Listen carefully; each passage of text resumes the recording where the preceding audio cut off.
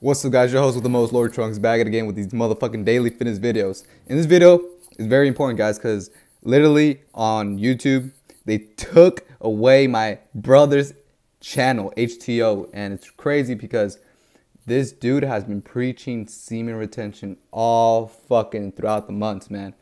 And I barely found this dude out probably a couple weeks ago.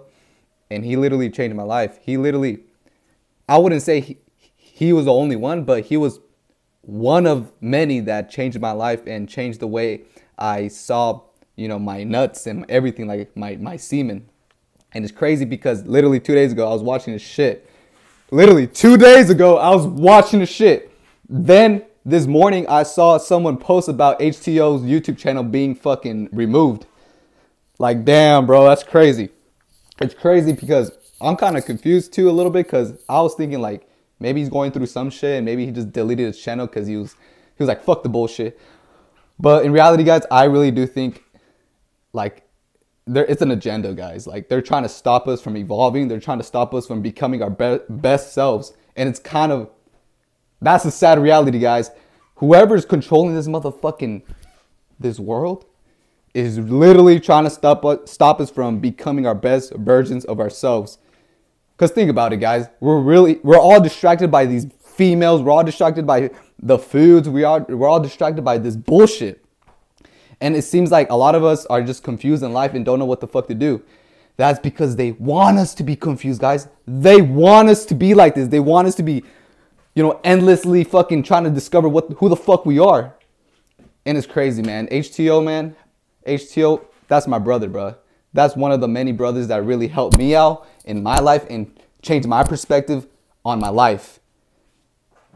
So I don't know what the fuck's going on, guys, but I have a theory. They're trying to stop us from evolving, guys. They're trying to stop us from becoming the best motherfuckers out there. Motherfuckers that don't get fucking distracted by stupid shit.